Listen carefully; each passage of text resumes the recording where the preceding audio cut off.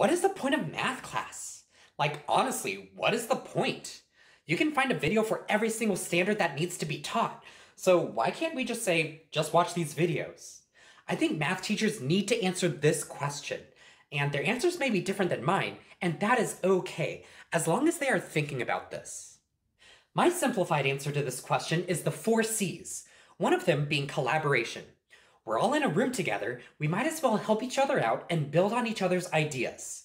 In my class, students have collaborated so much that they have invited each other to their weddings, to their baby showers, and students have kept in touch years after my class has ended. Another C is communicating ideas. I learn a lot from videos, but with videos, I don't get the opportunity to talk about it with someone or to practice explaining it to others. Communicating ideas is an important skill that needs to be practiced. And another C is creativity.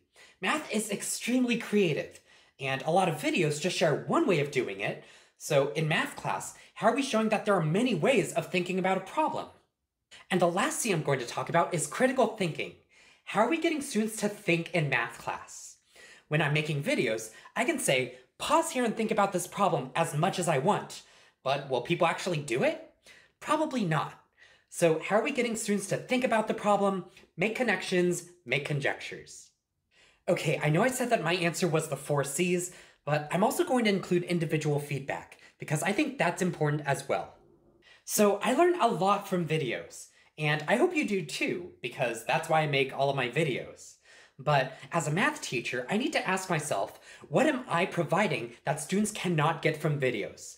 And my answer would be these.